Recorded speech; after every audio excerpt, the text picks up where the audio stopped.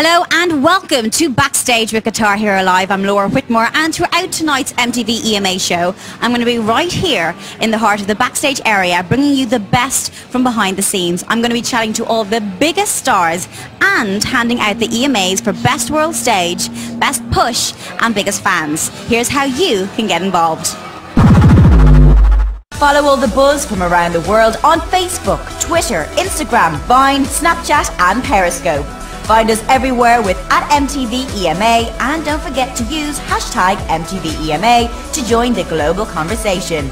Be a part of the world's biggest night in music. Party people!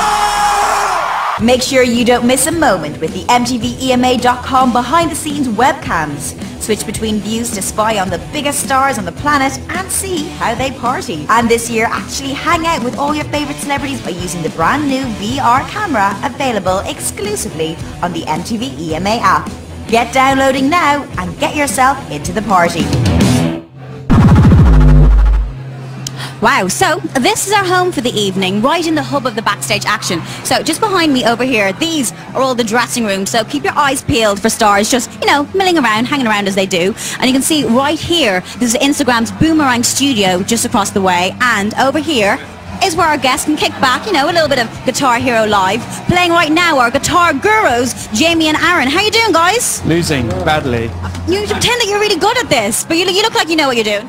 I've played it a few times before, yeah. I've seen you here all day. And as we'll be rocking out backstage this evening, we want to see your best guitar god poses. Just to give you a little bit of inspiration, Jamie, Aaron, show us your Guitar Hero rock god poses.